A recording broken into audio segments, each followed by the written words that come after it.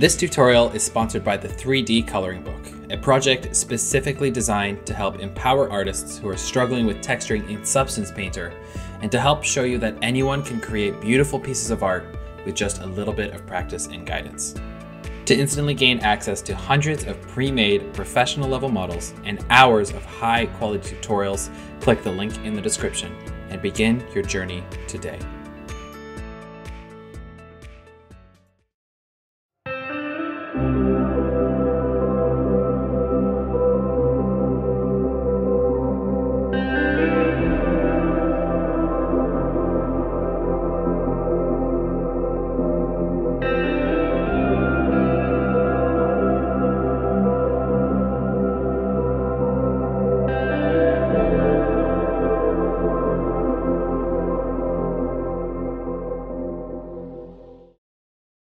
Hello, my name is Jess and I'm a 3D artist. In this video, I'd like to go over the process of making this fantasy scroll asset. So I'll be showing you some of the modeling, sculpting and texturing techniques I use when creating a stylized asset like this one. For this project, I use Blender for modeling, Zbrush for sculpting and Substance Painter for texturing. This concept by Flix Stephan inspired me to create the 3D asset. It's not a one-to-one representation, but I thought I could take what this artist initially created and make something cool out of that. So to start off, I blocked out my model into three main parts: the buckle part, the strap part, and the paper part. The geometry on the buckle part and the strap part is mostly straightforward. I got some reference for the skull, just to get a good representation of the skull, and just have some geometry to use in ZBrush. The geometry on the paper part is a little more complicated, and I'll show you how I created that in the next part.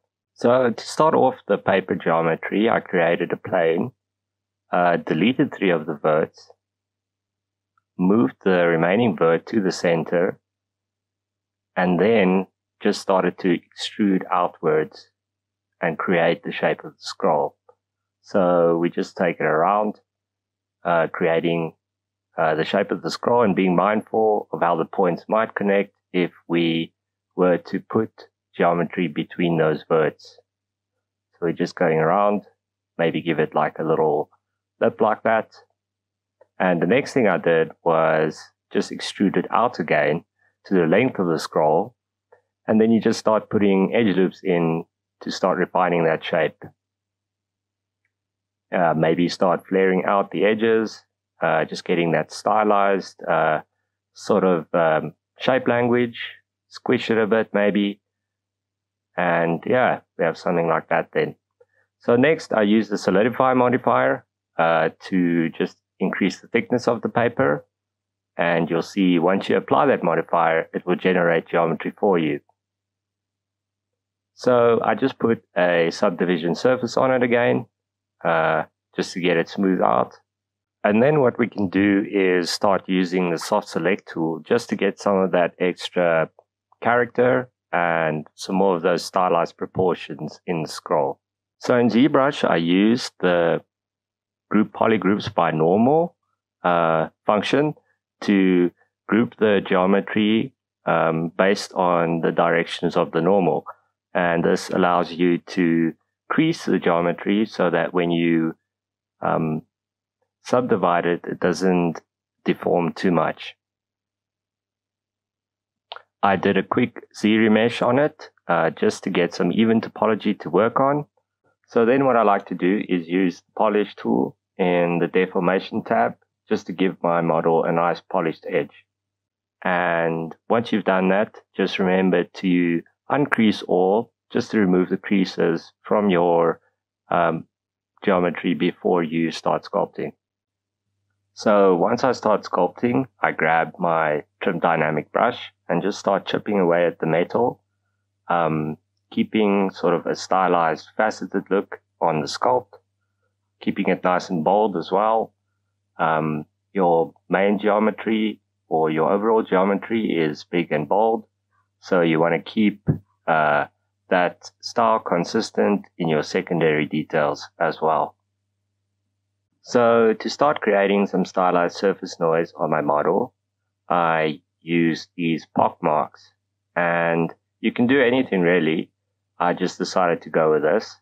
The main point is to keep your details localized and not really distribute detail over your entire model. You want to have points of interest and sort of keep it consistent with the shapes that you've already established by keeping it nice and bold and just having them in sort of more localized areas. So after a while, I got to this. It's the mostly final sculpt, and you can see I've incorporated my pock marks and just kept them in localized clusters, not distributing too much detail over the entire sculpt. Regarding the rest of the sculpt, I would recommend using some reference when doing something anatomical like a skull. It just helps you get a better representation of the skull, and it's important even if you're doing stylized art. So here's my low poly model. I've kept things mostly quads where possible, and I've marked my sharps where they're supposed to be. This is important so that your normals display correctly on your mesh in a game engine. And I've decided to cap the ends just to save UV space because I wasn't planning to open up the scroll for animation or anything like that. I've kept the poly count relatively low. It comes in at around 2,200 tries. Not low to the point that it starts to affect the silhouette of the mesh in an undesirable way. So next I unwrapped my model. I just wanted to give you a tip on creating efficient UVs. So yeah, when you have sort of round parts of a mesh and you unwrap them, you want to straighten out those UVs just so that you can pack them in a more efficient way to maximize your texture resolution.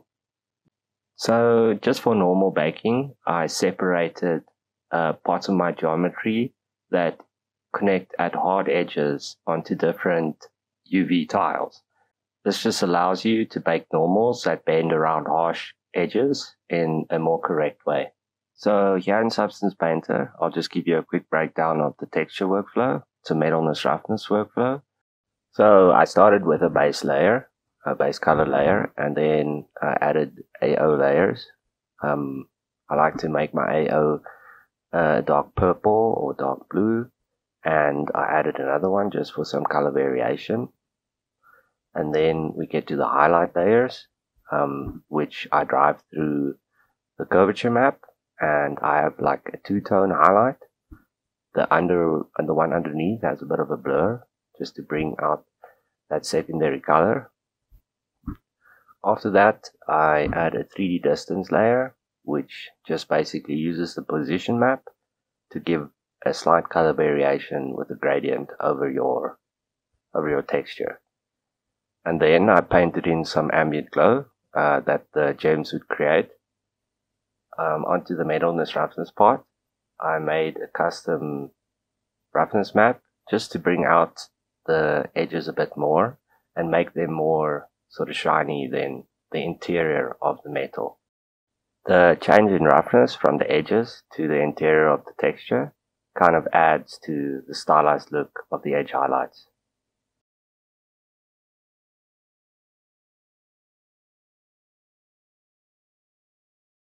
On the paper, it's pretty much the same. Over there with this element, I was just playing around with, additional things I could add, but I decided to remove it in the end, so ignore that. So yeah, the paper is essentially the same.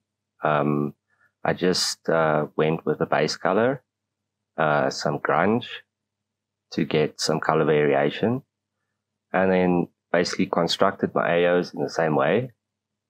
Different colors, for different areas, darker at the center and a more green sort of glow at the ends. The edges are basically the same as the metals, but I just adjusted the roughness. I also created a custom height map to just give the paper some more texture.